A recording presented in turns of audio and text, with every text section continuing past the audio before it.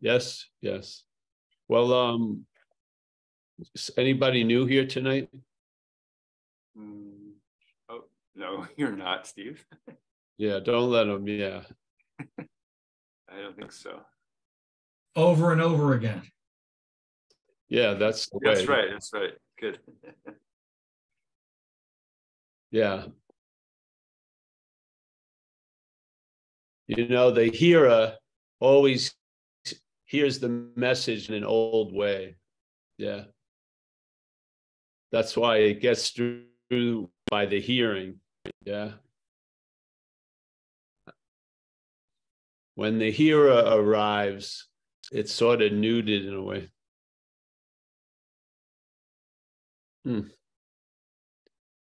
Well, if anyone have any topic they want to talk about specifically, like the claiming or the negation of self-inquiry, stuff like that.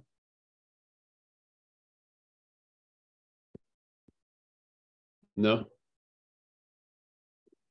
No, nobody comes prepared to these things. Carrie and I were just talking about that. Well, that's good though. Yeah. Well, it was the presentation at this one lady I really liked. She came to the early talk Saturday, and then on Monday she came to this other one, and I was sitting up in the front and people were coming in, and she sat in the front across from me, and we started talking. And you know, the live meetings never start on time. As soon as there's some people, they start. And so she was talking about how the other day she felt that she had the permission to leave the satsang, which she had been in her spiritual seeker days, which was the day before that. She would never leave. Yeah, she would put up with a lot of shit, and she would always try to soldier through because of the thing, like, I'm gonna miss it. Yes, if I leave, I'm not gonna get it, whatever. And then just hearing the message gave her permission to leave, which is awesome. And so she used that word on Monday, and I like that word a lot, because this permission is freely given in a sense. The permission from the head is sort of meritocracy, and it changes the value system all the time. So, and I found when there was that permission, I saw obviously the opposite condition, which seemed to have had a lot of time in my life, which was a withholding, yeah? A certain not embracing this event right now with the hopes that I would embrace a more special, more meaningful event later. And I've noticed that withholding posture can become arthritic quite easily. And then when those magical moments you were wishing for arrive, you can't embrace it. Yeah, because the habit of constantly looking at the here as a roadway to a mythical there is going to kick in. And whatever there you arrive at turns into a here. Yeah. So this lady was so cool that she had this feeling of permission, because that's what came with this, the message when I heard it as an unspoken yes. There was just it's like the engine gate was given permission to shut down. Yes. The sentinels were given a permission to leave their post. The looking for the enemy was called off. And because when the head is playing God, basically it's almost like an extortion. We have to earn or work or jump through hoops to get permission just to be okay. And I think it's time that's enough of that. Yeah, that slavery can be over right now. And just like it exhibited in her by leaving that day and then joyfully coming back, not as if she had to go to the talk, but because she wanted to go to the talk. Yes, it was just beautiful. And then we were driving down these rocky roads, which means every road in this town. And she was walking on the sidewalk, and we went by, and she was like a little girl, like skipping down the road. Yeah.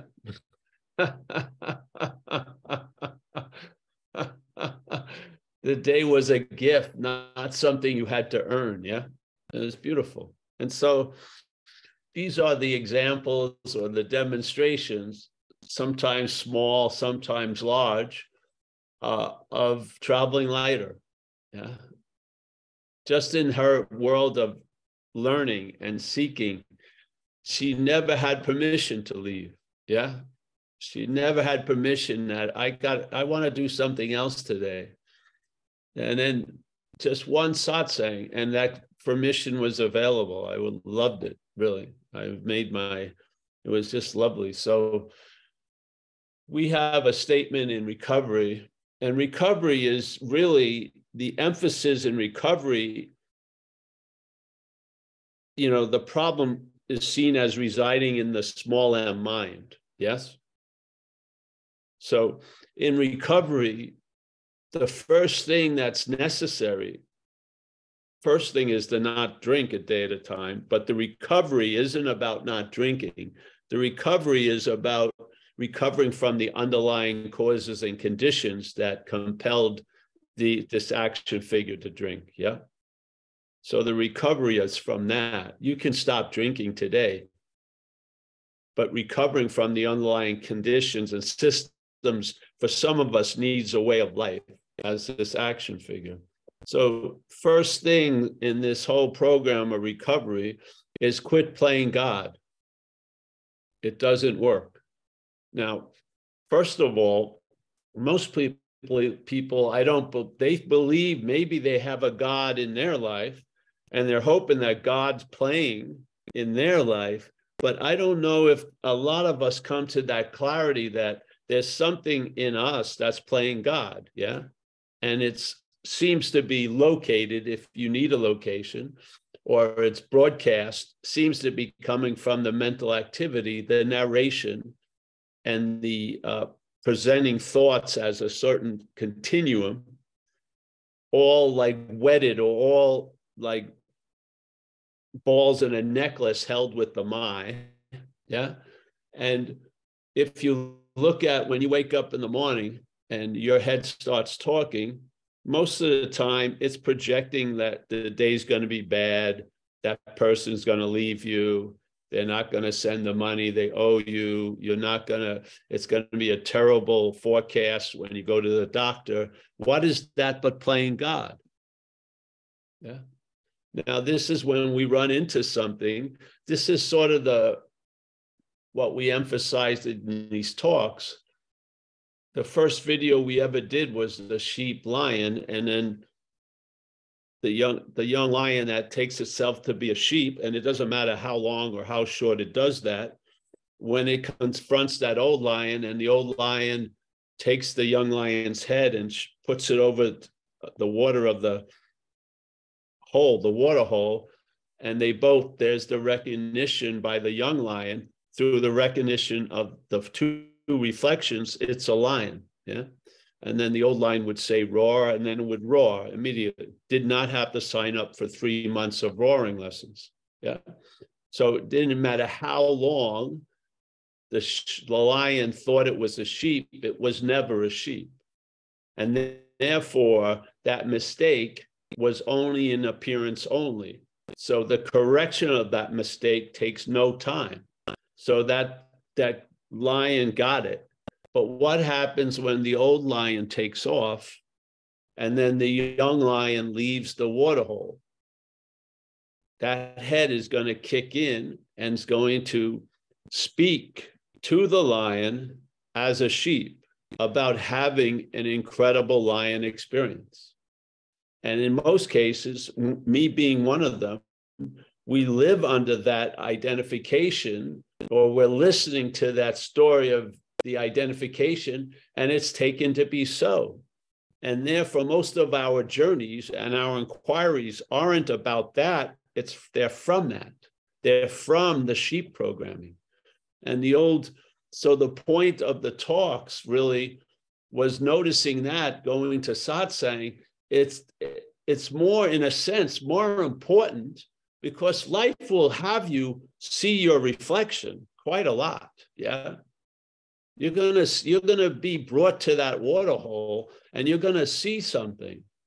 I don't think that's the dilemma here. The dilemma is, how can it sustain itself? Because it doesn't seem like it does. It seems like something kicks in and claims it, and then neuters the real message, which was a revelation of what you are, to an experience that what you're not had. Yeah. And I thought, and I think a lot of people thought, that this, if we saw what we were, that wouldn't be able to be touched or co-opted or misdirected. But I think we've been wrong. And I think the most important part of the message is the follow-up. What happens when you leave the waterhole?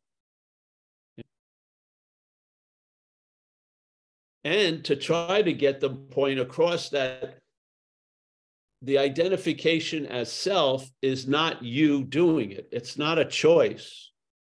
It's mechanical. It's of a mental process. It's not a choice. And the feeling of it is a choice is a product of the mental process, because it has us as the doer of everything. And this is what surprises and frustrates people, because they feel like they've had this huge peak experience. They saw with utter clarity nothing and everything like that. And in a couple of days or a day or an hour or maybe a month or whatever, the head kicks in, and by cause of the head kicking in, they're still under that old assumption. The clarity about everything else wasn't available about that. So how do you get that clarity? Yeah, I think it's through satsang, tell you the truth, because then you already have the evidence of the sheep arising after peak experiences, probably, but it's not bringing that ease and comfort it would if we're seeing clearly. When you see it clearly, there's no like, you now know that the epiphany and you saying you're having an epiphany had a relationship. When you get to the party, it sucks. Yeah. That's incredible news. That's incredible information. Because what is the information that's most valuable about a failed system is that it's failed. Yes. And so now you've heard new possibilities. You've heard that maybe I am what I've been looking for this whole time. And if that's true, why have I been looking for it for so long? Because there's been an act of being identified as something else. Are you in that act? No, you're the listening of that act. So you are, the hand doesn't even find itself going into the glove. It starts from being in the glove. So it's quite easy to see everything from the glove's point of view. And even the topic of the hand will be seen as a topic the glove is entertaining. I feel you need some kind of invitation. Maybe it'll be one of those lightning bolts, maybe a catastrophic situation, maybe cathartic, who knows? Maybe a run-of-the-mill, you dropped your wine glass and everything opened up. I don't know, but I do know, just like in AA, it seems like it's not necessary, but most people arrive at recovery through a bottom. Yes, that's just how it goes. Yeah, there's got to be a certain pitch of futility for something to crack and a new possibility to take off. Well, I feel satsang plays that role here. Yeah, satsang, and the beautiful thing is, you bypass the idea of you having a bottom. You see the bottom where the you resides, yes? You see the bottom, what's producing the sense of you. That's what you see. This is truly the easier, softer way. And what happens? There's a loss of interest, and then you know there was an inordinate amount of interest in it. And then what seemed to be mysteries and baffling and confusing about existence and living and futility become clearer, yeah? Because you're onto something. You're seeing them from the truth, finally, yeah? The truth doesn't need second and third and fourth and fifth rationalities. It's just obvious, yeah? And it usually doesn't vibrate in you through thoughts. It vibrates over and under and through thoughts, not by thoughts, yeah? It's more like a sense, and that sense sometimes can be registered as an unspoken yes, or the last answer, or knowledge before knowledge, yeah, or that which is before the seeker, and therefore cannot be sought. Yes, so it's just beautiful, and it was really nice to see. What I see sometimes in Zooms and people's facial structure change and shit, I was seeing them at the live meetings. It was great. It was very, very nice. And of course, there was a lot of resistance because it's a spiritual center.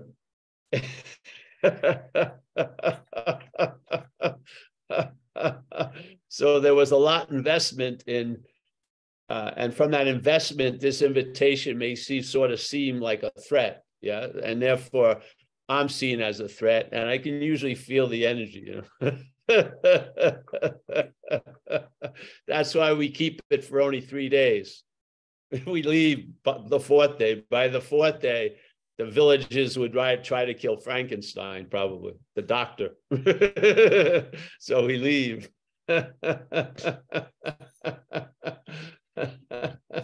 But it was wonderful. We had a lot of people I met, a lot of liveness. So yeah.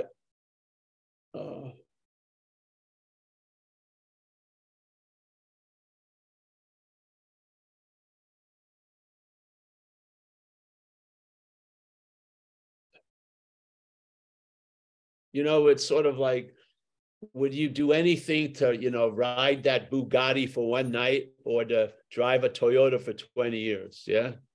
I think in time, you'd much rather have the Toyota, much more reliable. Yeah. So for me, the dog shit awareness that you may not have a sky full of fireworks every night. You may not have, the pulsating oneness of the universe. But you'll definitely have an ability that was unfound before of traveling lighter. And you'll definitely have a sense that it has been given. You don't know to who or from what, but there's a sense of gratitude and honor and awe that in this case has arisen, yeah, by something that's anonymous having such an intimacy in this life. Yeah. So I'm a real believer in dog shit awareness, and yeah. So if anybody has any questions, the dog does. Yeah. Mike, anyone have any questions? No hands yet.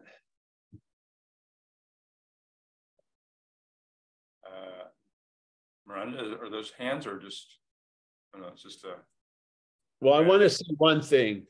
Over these years, one of the strong sensibilities you run into in this transfer back and forth is how resilient the sense of being the chooser is, yeah? And I feel it causes us not to want to see stuff that would be quite liberating because we feel we're responsible for its opposite, like the thing in the Course in Miracles with that guilt that somehow we have separated from God or the Godhead. When that guilt would be influential, it would play a role of like blinders, yeah, and a lot of selective seeing because you don't maybe want any more responsibility. And then you spend a lot of time actually trying to get relief from that responsibility. And a lot of it is to be unconscious. Yeah. Yeah. Maybe even through the seeking of consciousness, we want to continue to be unconscious of what this hidden idea that if this is the case that I'm in, I must have had something to do with it. Yeah. That's a real bugaboo. And I've noticed it in a lot of interaction with people over the years and years and years. It's a stubborn little knot there. Yeah. And I don't believe there can be a fearless or thorough inquiry if the object is seen as you. When you see it as not you, it can be quite fearless and thorough. But when it has the flavor of you, there's going to be a shying away or missing the most important aspect. Yeah, it's sort of like an act of blindness. Yeah. I mean, I know in recovery, the type of people that are in recovery, they can take other people's inventory like that. They're quite good at it, you know. They immediately run it down and everything. And they're very clear on who has defeated them and what did they do and what they didn't do. But they're not clear in their role in things. Yeah, it's difficult to see when you're so busy looking. Yeah. And the Course would explain that by this whole world, this whole dreaming has been made in a sense, or is it's appearing really to play a role of us dumping guilt by living with other perpetrators that seem so worse than us. We get a certain feeling of relief that we're not so bad, so we can walk around with the good face and have them wear the bad masks. You can never get rid of an imaginary guilt. So the whole thing backfires, and here we are. What would happen if you saw you weren't that? And what would happen if you saw nothing's ever happened? Yeah.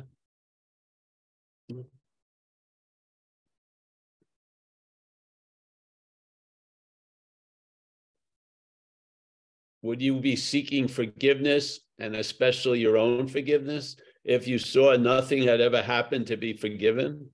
I believe many of us have had that hit. Yeah. But it usually doesn't get much life. It gets sort of suffocated quickly by the mental activity. But sometimes it's enough, especially if you back it up with satsang, you'll see through it. Yeah. And there'll be what they call the atonement available.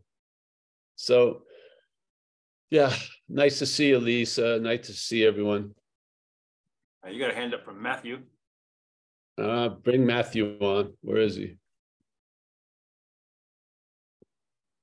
Hey, Paul, I'm Go hanging ahead, out with the Lions here. Oh, good. You just touched on my question, which was around making amends.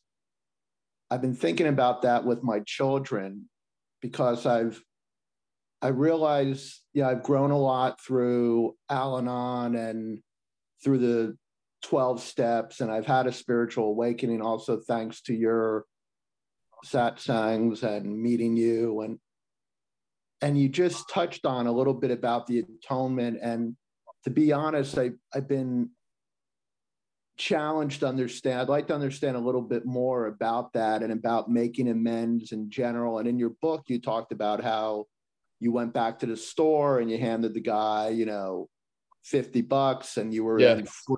There was something about the process freed you.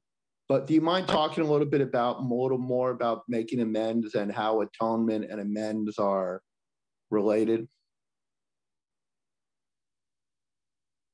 Well, yeah, it's a weird thing. By not making the amends, you may never see atonement. Even though the atonement says that there's nothing that ever happened. But in this little paradoxical activity, you may not see that when you haven't made the amends. Yeah. Right. Okay. That's the paradox that because there's something inside, I am that, as you said, the dog that shat on the lawn. I'm not that dog anymore, right? That's so, but I haven't said to my children, like, hey, I'm sorry for the way I was behaving back then. I thought that was a more, I thought that was helpful. And now I've learned through the spiritual awakening that it wasn't. And, I'm making a living amends, Paul, the way I deal with them and interact with them. I think that's the best way, Matthew, is the living amends. I don't know. Should I acknowledge it, that the dog shat on the lawn, Yeah, but I don't, sometimes that old spiritual seeker goes to extremes and you may try to do too much. Yeah, we're not that important. So yeah, I think the living amend is the best communication. Yeah. Okay. That's my humble opinion right this second. Okay, because something in the back of my head is like, just say you're sorry about the dog shitting on the lawn, but you're not that dog. You never were, but now you're not that dog. I wouldn't say that to them. I would act as if you were the dog and just make the amends. Okay, good. So just, I'm sorry about that. And now I'm doing a living amends, and they're familiar with the 12-step program. So I think I don't know if I'd have to go into the living amends. I'm sure they're picking up on that. You don't have to proclaim that. Just say, hey, this is part and parcel of the program of recovery, is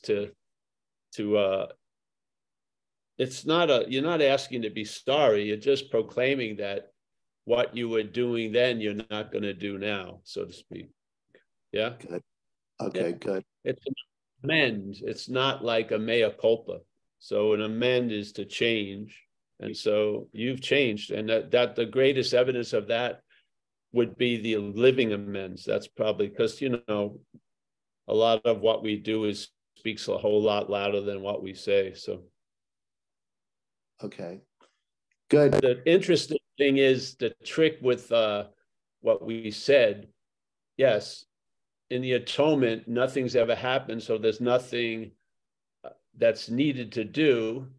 And yet you still may need to make the amends to see that.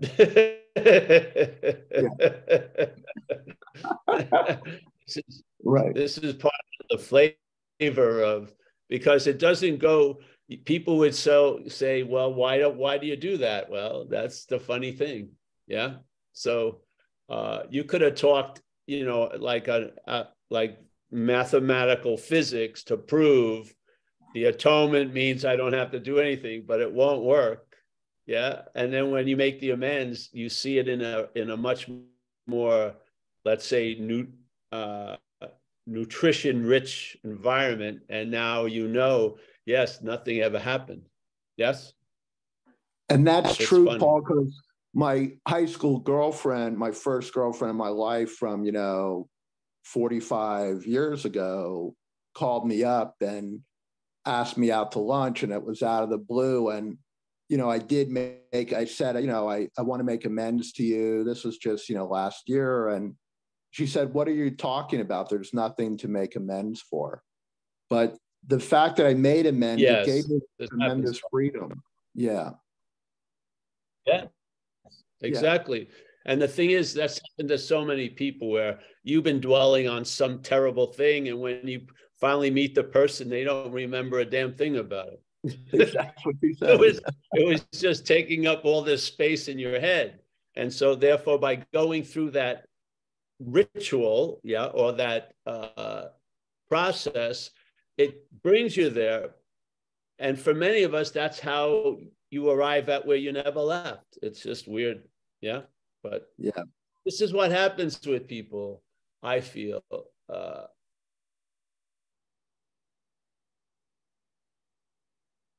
There's something going on that doesn't jibe with our mental logic. See, the mental logic is, if I was never the doer, then why do I need to do whatever, blah, blah, blah, blah, blah. But in fact, you probably do need to do that. And then you realize you didn't after it's done. Yes? But you're not realizing before it's done, because you think you have a get out of jail free card. Yeah.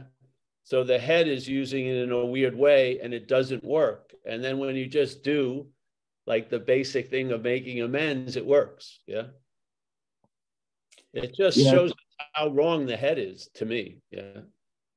Right. Because my head is like, hey, you don't worry about the dog. You weren't the dog. You know, my head is doing its normal thing to stop me from making the amends, which I know Well, there you because the go. head is. That's valuable. So now you see what you used to look from. And then that's Right. the camera's gonna keep, see the camera backs up. They're seeing more this way than this way. Yes.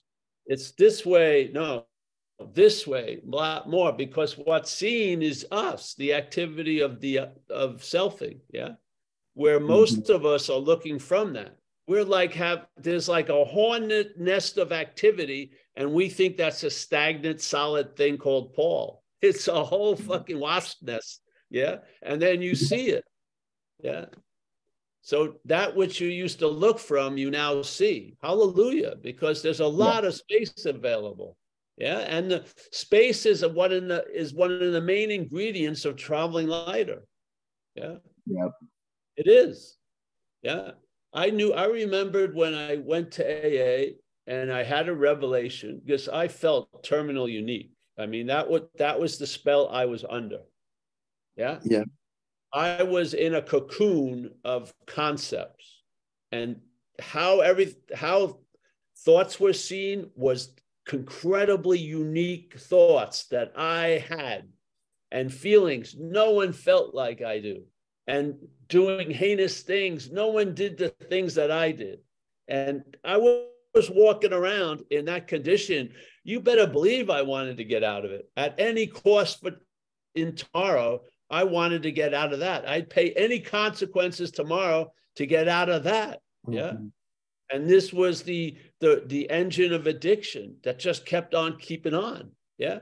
I don't go in and do 80 calisthenics or fucking do some gymnastic leaping. I sat on my ass and I listened to people share. And what they shared was their thoughts, their feelings, and there are things that they did under this influence. And I had to come, I only could come to two conclusions. How did they get my thoughts? So they're not my thoughts. And that was the beginning. And what came about when I entertained they're not my thoughts? Space between this activity. Yes? Yeah, it just opened up. And then once I saw that out, I started calling a lot of thoughts that used to be called mine as alcoholic. And then the idea spread into basically all thoughts as not mine. Yeah. Unbelievable, really. And the feelings people shared. And I said, geez, I felt just like that. And they did the same thing, worse than me in a lot of cases. So this idea of terminal uniqueness, that was an extreme case, but the head lens goes in that direction. Yeah. You're thinking you're having private thoughts, most people. Yeah. And feelings. Yes. That they need to sit with someone and try to explain as if the person's from Neptune or something. Yeah. This is I mean, the head uses whatever comes in contact. It comes in contact with separation here, yes? The appearance of separation. It has a field day with that, to the point it has you as a long-lasting, independent, separate thing. Completely an island on your own, yes? Which makes incredible amount of difficulty in communication. If really, people, yeah? Because everyone's walking around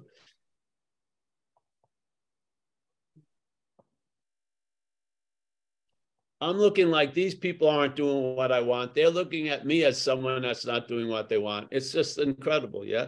And it's difficult to be in other people's shoes when you're feeling so terminally unique, yeah? In my case, it was helpful to get run over twice by a car to produce some fucking empathy, so I could see things differently. Now, I would hate to have to. Can you imagine if we set that up as a manufactured cathartic event? I wouldn't mind running over a couple people here. Let's see. Craig May, run over Craig. Richard H. Yeah, just run them over. I hope you get it. but this is the easier, softer way. Yes.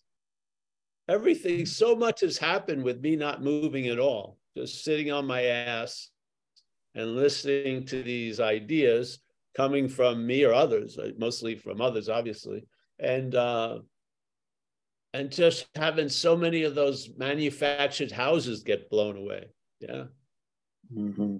Yeah. So I have great faith in it, great faith in the message. Yep. Thanks, From Paul. its own effect. Yeah. So thank you, Matthew. And there was a guy I worked with, couple of them, but a guy that I worked with in AA that I had to tell him to stop doing inventories and stop making amends because the self had claimed it and was fucking building another beast. Yeah. He thought of every, if he made a left on the street or a right, he dwelled on that choice. It was way too obsessiveness with self. Yeah. Yeah. I've got to make perfect amends. No, you don't. You just fucking. Yeah. But the insight that making the amends leads to the atonement, which nothing is required to do, is a really. I was missing that logic, that faith of doing the work and receiving the gift. The gift, I guess, is atonement. It's another gift of the program. The thing is, it doesn't jive with the mental logic in a way. Yeah, the mental logic says it looks at almost everything as a get out of jail free card. Yeah. Mine does. Yeah. And the fact is, you're in Rome. You got to do what the Romans do. Yeah. Doesn't mean you're of Rome, you're in Rome. Yeah. Right. Yeah. Exactly. I've seen a lot of people try to use non-duality not to go to AA, and they're drunk non-dualists. Yeah. I have. I've seen a lot of it. So, all right. Thank you. Thanks, Rick. I'll see you Saturday, I hope. See you Saturday. Yeah. At the church. Looking forward to it. Hey, I want to share something real quick. This is Carrie. I have my youngest daughter. She's 22 now, and when she was 18, she never saw me drink or get high because I was sober for like 12, 15 years. So, but when I started, she basically was the one who caught me. She smelled alcohol in my breath and said I smelled like Big Daddy, who was my father, who drank bourbon. And she just looked me in the eye. And this was after a few years of being sober. And the best advice I ever got, and it's really simple. She looked at me and she just goes, "Dad, just don't be a dick." And I'm like, that's perfect. So that's all I wanted to share. And that sticks in my mind when I want to spout off. But yeah, keep it simple. Thanks. Thanks, Gary.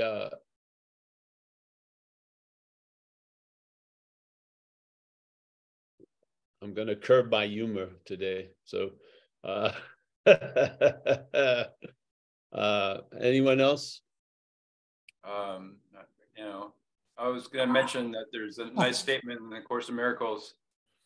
I don't know what I mean by nice, but it reminds me of like AA. It has the mirror images of the investigating resentment, and then checking on what you assume other people's resentments are towards you in the amends.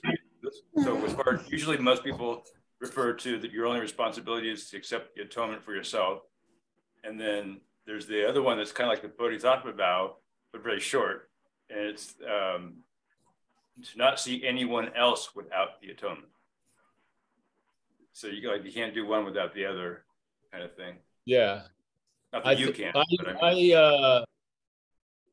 That's getting into too much slog for me. I would just question, who is it? No, how are you going to accept the atonement for yourself? But as far as just like AA, where it has you break everything down to one you have to accept that you're an addict, forget about the problems of jobs and relationships and all that. That's just a reference there that there's only one thing. I'm not saying it's easy compared to this, but I'm just pointing out the mirror image. The Course in Miracles does, on almost everything, always have a mirror image statement. So it's not just like AA, yes. like AA does that. But the thing is, what that's kind of was completely different at night with all the I worked at night. Oh, really? Sorry. wow, that was someone's inner head on breaking out. I would want to get to bed soon if that was going on. The thing with this is, this is what happened when I would read certain stuff from the reader, from the head, yeah?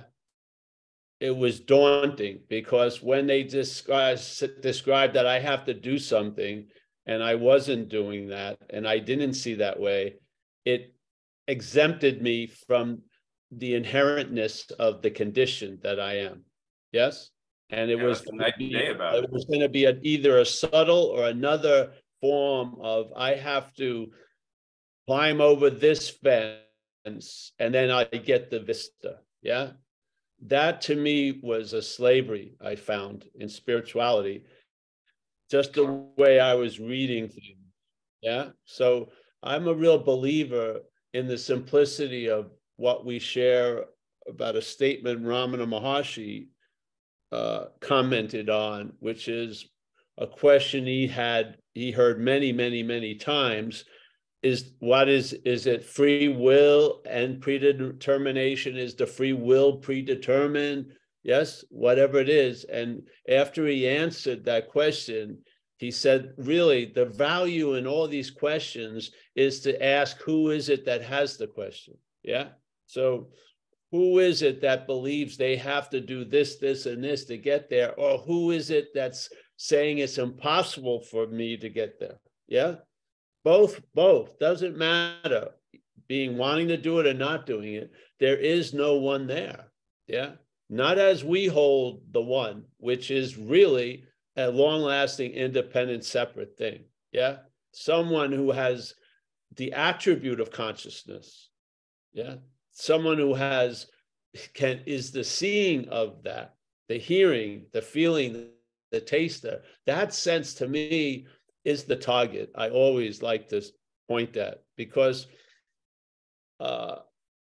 some of the stuff where I was coming from when I read it sounded like an order, yes? And I wasn't up to the task. And being not up to the task made me have this weird sense of guilt and shame. And then that I was and because of that, there was a disqualification. Yeah. That's actually why I noticed. That's why I Hmm? noticed that statement when Ding was after being around this message, and I realized it was because of what you're talking about. Like that's how I had always heard the Bodhisattva vow. Like no way. I mean, how are you ever going to be be there for everybody's salvation, or however it says it. So I understood what the Course was pointing out. It would have been just as hard as the Bodhisattva vow. How do you see somebody else without the atonement? Or how do you not see that? But after this message, it's like, oh, that's just the Bodhisattva vow with trying to make it clearer or break it down or something, without having to spend lifetimes or whatever. The idea of that.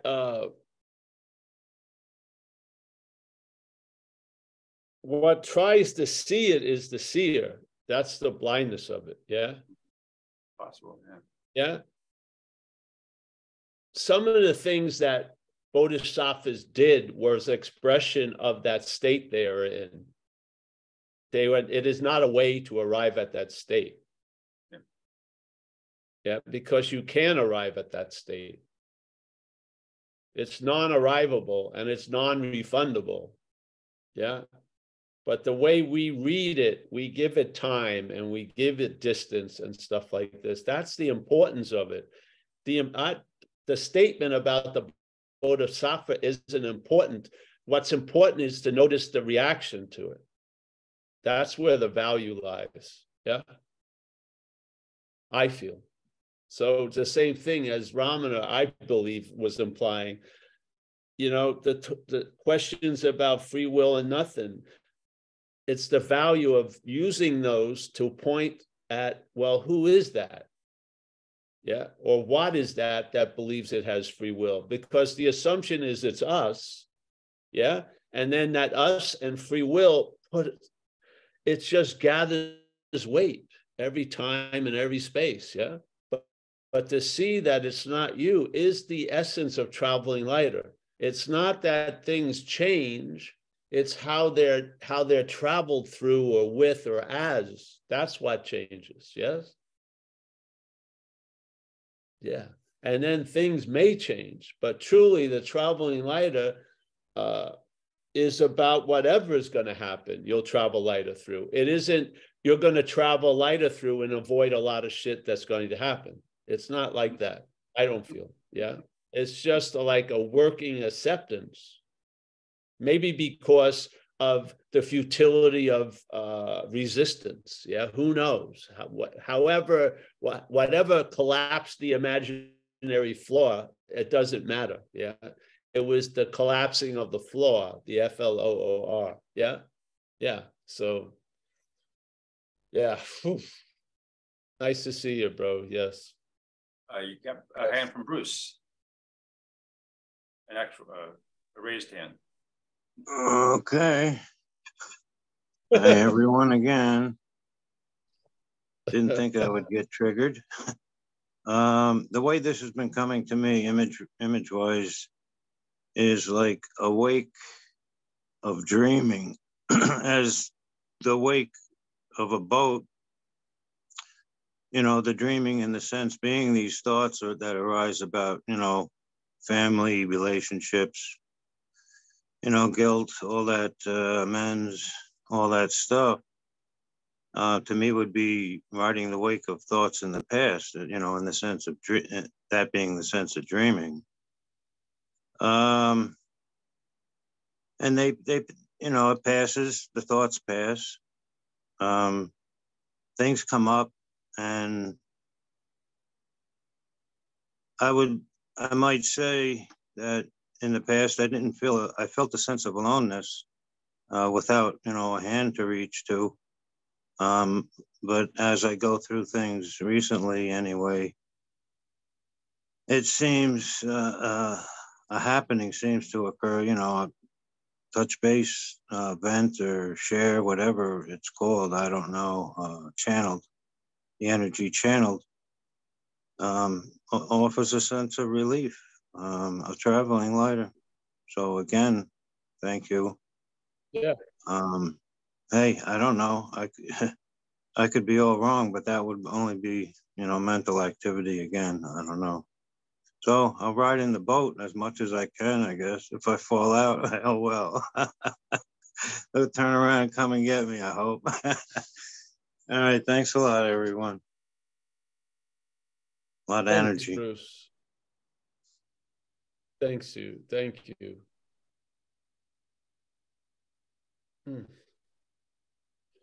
A lot of times, don't we arrive at the state of I need do nothing by doing a lot of stuff? It's the dualistic paradox. So you do a lot of stuff, and that's the convincing of to the point of I need do nothing. Yeah. But some of us, if you try to jump to the I need do nothing, it doesn't work. Yeah.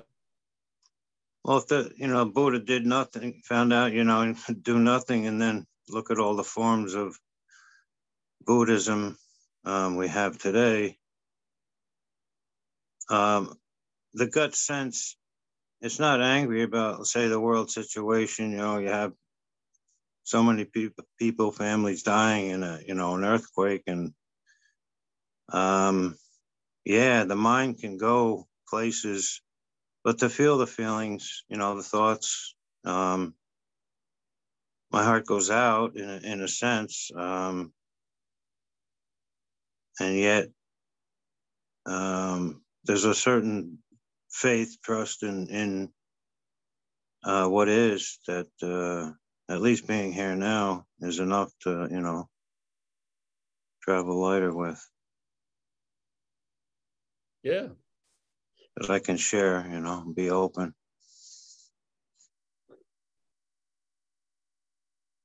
I better get off. Well, we're happy. I'm happy you feel you have permission to share and feel whatever. Yes. The mission of the person, the mask. All right, bye-bye.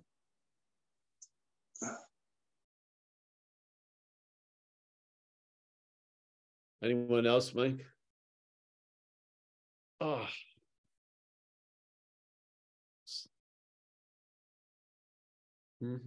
Mike, anybody else have a question or a share?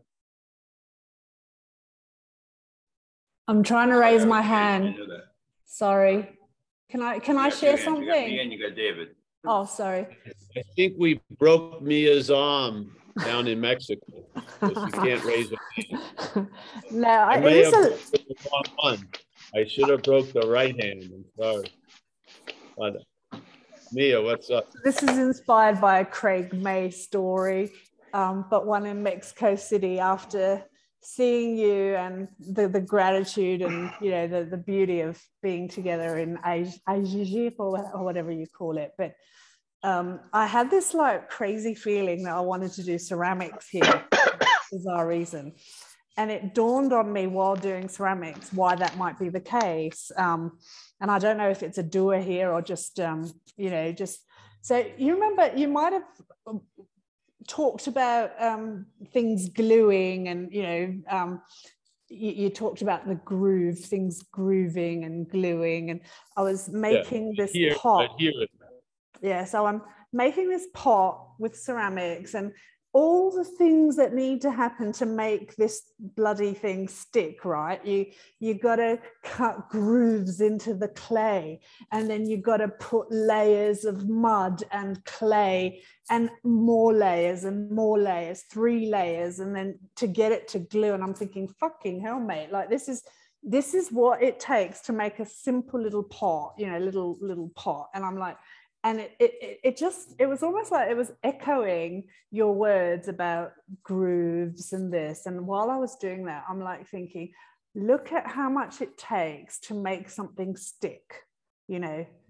And there was just this really nice unraveling of something that was quite delightful.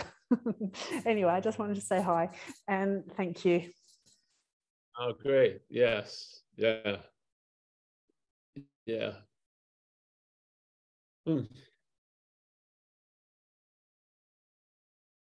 Yeah, I'm still at having, you know, when you do some talks in another country and they're sort of like built on each other, it creates in time, it creates a momentum or a wave. So I really crashed when I got back home, and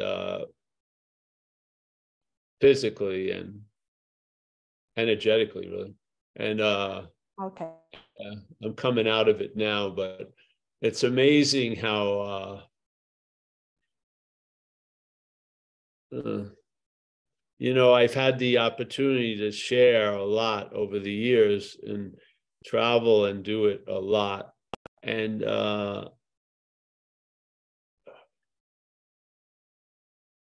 the emptiness of what the every day is circling around, the emptiness is so cool. Yeah. We can always step back into a black hole. Wouldn't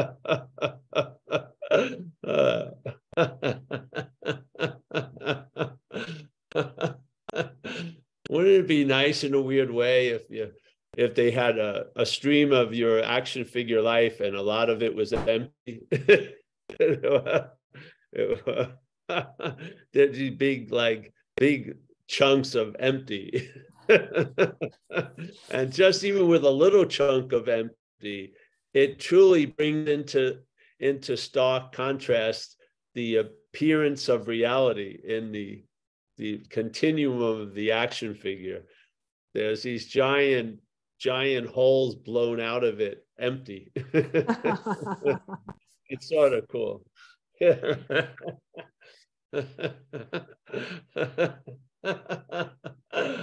Or it could be interest, high peak of interest, and slowly as life goes on, a lack of interest where the graph just disappears in and of itself. Yep. And that's the beauty of satsang, No. you know, seriously, you know, absolutely. Yeah.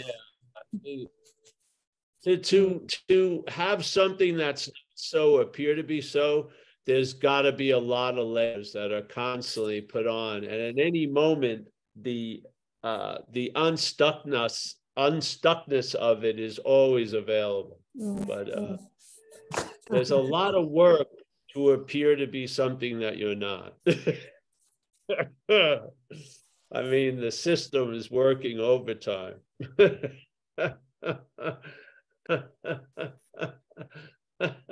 Don't you ever wonder why that at night you dream of bodies most of the time? Or there's dreaming of bodies? Yeah. That's all dreaming, yeah. That's which is dreaming the bodies is dreaming of bodies, yeah? Yeah. The dreaming is not of bodies. The dreaming is what it is, and what it is appearing as bodies based on certain conditions and certain grooves and certain imaginary adhesions. And you know, the emperor is always truly appearing on having no clothes, even though it's fully decked out in noble regalia. It's still naked, which is beauty. It's beautiful. Totally. Yeah. So it was nice to see you, honey. And it was nice to see Monique, my old friend, and Amelia and Coco. And Coco was such a nice hostess and really took care of all of us. And yes, and I don't think we left a mark, which is great. Thank you. Yeah. Oh. And coming to the AA meeting was a highlight as well. That was pretty amazing. Yeah, that was the magic there for sure. Yeah. I'd say Paul, I'd say you left a mark. There's a lady skipping down the street. You left a mark. Yeah, there was marks that were left. Paul didn't leave any mark. Oh no, thank goodness for that, right? Yeah. So, anyone else? Hey, Anu, thank Jack, you and then John Luna. Hey, Anu, thank you for all your support. I appreciate it. And everyone else who donates time or a little or a lot.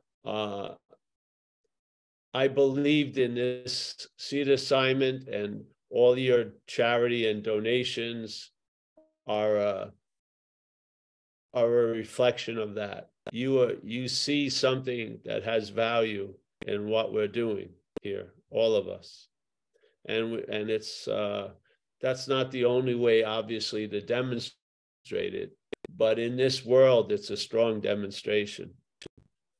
Because if there isn't one old idea that or if there is one old idea that floats around finances, is you're never going to have enough. So to offer it to someone and to something is incredible, I feel, faith and a demonstration of faith. And that's how we set up this Zen Bitch Slap. We didn't set up with subscriptions or this or that, because we had faith in the message. Yeah. And it's been echoing ever since. Yeah. So thank you. I want to thank everybody. We've got demonstrations through the hands of Jack and John Luna now. All right, Jack, come on. Jack and John went up the hill to fetch a pail of water. Hello. So Do you need a goggle, Jack, or anything before the I don't know. question? I haven't talked all day, so it'll take a second to kick in. But all right. But you brought up or mentioned this emptiness, and I just have a little share about that someone might find interesting. So this seat assignment I have, it's in a real beautiful location, and I have these nice sliding glass doors that overlook the property. And it's very beautiful. There's old cedar trees and, nice lawn and there's a bird feeder and I get all these beautiful birds. And so it's just a really beautiful view. But what I noticed recently as I was looking out at this beautiful view is the beauty was not in the objects themselves. The beauty wasn't in the trees and the birds and the lawn. The beauty was actually, the real beauty was in the empty space in between the objects. That's where the real beauty was. And I don't know. It was just kind of a moving. It was just a movement, and to understand that, and that it's that the beauty of that empty space that actually produces the beautiful objects. And just Mia talking about her pot and making her pot made me think of that. Someone said it. I don't remember whether it was Nisargadatta or Ramana, but something about if you break a pot, the space that's inside the pot doesn't go away. Yes. Anyway, that's all. I hope I didn't take too much time, and I'm also thankful for everyone that contributes here. Thanks. Thank you, Jack. And the most useful part of the pot is the space, yeah? Yes, sir. Yes. It's the most purposeful part of the pot is the space, yeah. I'll have to ponder that some more. Thank you. Yes. You're not going to fill a pot up that has no space, eh?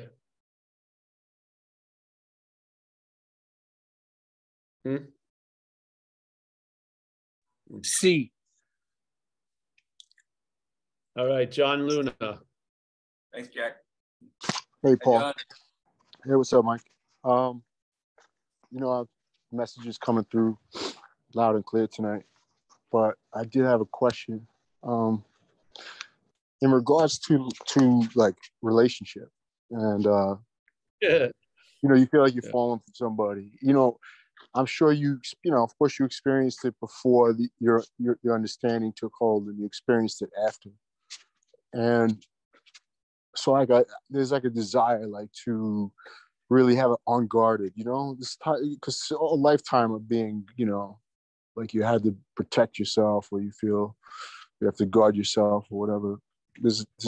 But then there's like the teaching is like you are what you're looking for. So like, why do you feel you need something that's not in your life?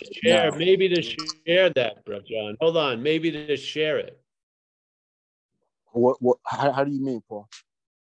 Well, if you are what you're looking for, you may want to share it with others. Yeah. Yeah, definitely. Yeah. But I find I don't want to be like pushy, but also like some people don't understand, and I don't even want to I feel like really like I like to share like because it's fun, because it feels good, it's like being in love too, in a way. But also, I realize like for some people, it's not comfortable. You know what I mean? Like they don't want to look there. I guess I understand. It's harder to understand now, but I can still remember. You know, but I think on another level though, like when you're talking about having someone in your life, you want to be able to have that kind of contact. You know what I mean? You don't want to, it's okay to get by like with the artifice in the world, right? But in a relationship, I can't see myself being able to do that. Does that make sense? Am I making sense? Well, if that's going to withhold you from finding out, then I don't see great value in that. Just find out. Just find out, right?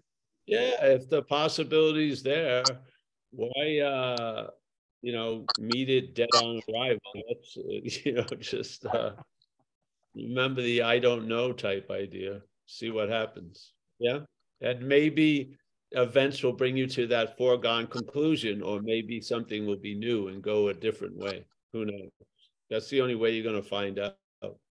Yeah, there's no shortcutting the activity of life. Really, you just go through it. You just and if it has something in store for you, it's going to happen. You can't, it's sort of like resistance style. Yeah. Yeah. So. All right, I appreciate it, Paul. Thank you. Yeah, bro, and one thing I learned in AA.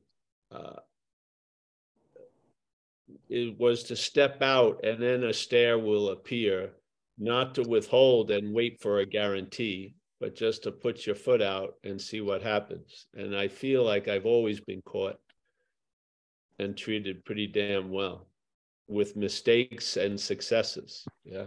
They all just letting whatever comes up come up. Just being, yeah, and, if you live on the sideline, fine too. But if it seems to be irking you, then put your foot out, see what happens. Right. Yeah. I found like old ideas are, they're like a fence around your yard. Yeah. Yeah. And then they tend to contract and your yard gets smaller and smaller. Yeah. So this is not a means of trying to stay safe in a sense. Like it is safety, it's ultimate safety. But of course it is. The head, of course, wants its idea of safe, you won't leave the room. would be like being, live frozen. Frozen. So the rivers of emotion never move. And you can look out from on the other side of the ice. No. That's a weird version of the observer. Yeah. I've had that the whole life when I was younger, the whole self-centeredness. I felt like everything between me and everything was like a glass of an aquarium. Yeah. It was just a weird, like saran wrap over a clear window. It's just amazing. So, I grew some, what I used to say in recovery was, people think of, going out, getting shot by the cops, overdosing and shit. That's living on the edge. To me, what living on the edge was sitting with someone who's loving me unconditionally. That was fucking yes. Yeah. The shit getting shot at and beat up was fit perfectly into the story. Having someone love me and not being stopped by my idea of requirements was scary as hell. So, yeah, that's an expression of courage coming through you. You know what I mean? Not some kind of bullshit from when you were young, whatever. Yeah, I hear you. I went through. Yeah, I mean, we say it in recovery, this action figure, by whatever, had an inability to have a viable relationship with another person. And to fortify that defense, drugs and alcohol were used for many, and it actually, the head was using them to do a lot of other things. But basically, the rivers of emotion that ran through this were frozen, and the fish that were in that frozen water had a tough time swimming. Yeah, it was. Yeah, so I just took the I took the permission that the idea that something greater than myself was going to take care of me. That gave me a lot of permission, and the world of AA, I could take chances, and I learned I could face life successfully. Yeah, I could get rejected by someone I really wanted to know, and it didn't kill me.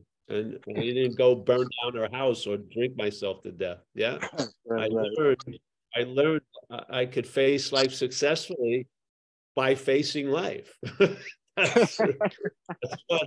that's the way I learned. You know, if I kept listening to my head, I wouldn't have tried anything. I mean, so yeah, and I knew a lot of shit that I thought was going to kill me can't. So yeah. So right. It's not about trying to be safe. I was running into the sunset just 7 years ago alone. And then I met Amelia, and it was like a invitation in there, and a Bing just said yes, and life conspired for us to stay and be together. And yeah, that's nice. If it was left up to the head and not being directed by somewhere else, I would have just tried to attempt to live out that solitary riding into the sunset, but life had different plans. I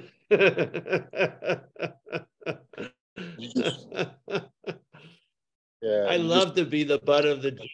It's funny. You think you know all this shit.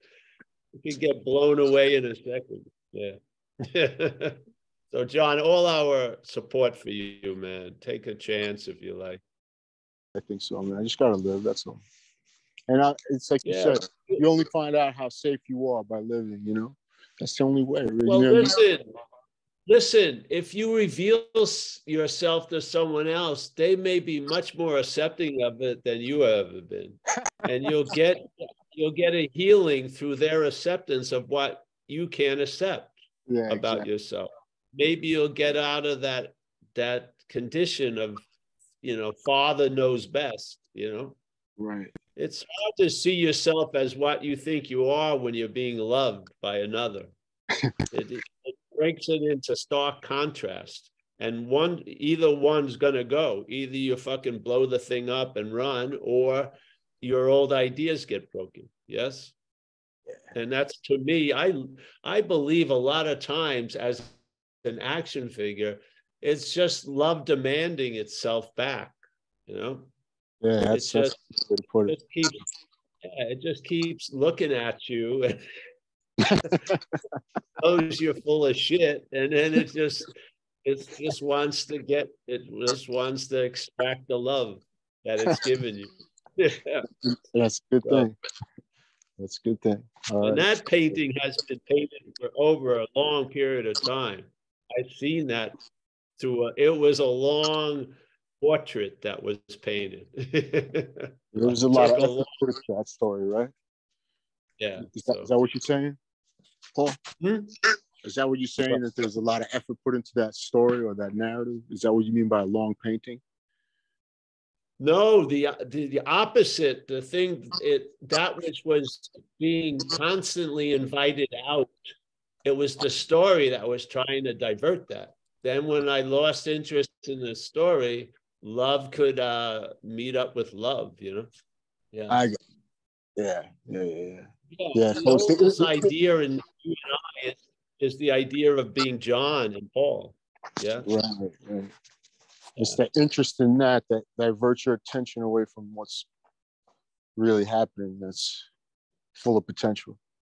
Yes, I mean, you want deliveries of certain things, but you demanded it to have come in the box that you want to have it come in. Life doesn't do it that way. You got to realize there's probably what offered is always offered. You're just missing it because of a preconceived idea. Yeah. Yeah. Well, good advice, man. Thank you, Paul. Thanks, John. Yes. I trust you. I'm not going to start a relationship seminar anytime soon. Yeah. No, I think I'll stay out of that. Yeah. Thank you, guys. I've gotten very soft in my Zoom world. Yes, try to be helpful occasionally. All right. Anyone else? No. Don't see any hands. I think we'll take off, Mike. Sure. Good time. We'll be here tomorrow, and then it's all in the Zen Bitch Slap event page if you're interested. And I don't know what happens. Does YouTube and people can just go to YouTube under Paul Hedderman and get the videos? Paul Hedderman is probably easier to have them Google. I mean, to have them searched for, because the actual channel is Zen space Bitch Slap. Oh, it is. All right. All right. Paul Hedderman's just easier. Well, yeah. All right, great. So let me say, all right, Mike, Kerry, as always, David from Down Under. Nice to see you, Dave. We got William S. Nice to see you, William. Michael, Stacy. I hope to see him tomorrow. Marty, Clifford from Chiang Mai. Nice to see you, Clifford. And you, man. Yeah, you're welcome. Sherry. Nice to see you. Anu, as always. Craig May. Jack from Kenneth. I think he's in Vancouver now. Mia, I don't know where she is. She's next to the kiln, throwing those pots. Yeah. Miranda, another day. Woohoo! Yeah, very good. Bruce. Susanna W., I presume. Yes. Laurie, Grateful Dave. Let's see who else is here. I think that's all that's left. I think we lost a lot of people. That's it. I think. I don't know if can go to another page, but hey, if I missed you, I apologize. I'll see you soon. Thanks again, Mike. See you. Thank you. Sleep well. Yeah. Thanks, Paul. Thanks, Mike. Buddy. Hey, Kenneth. Thanks, Mike. Thanks, Mike. Thank you. Good night.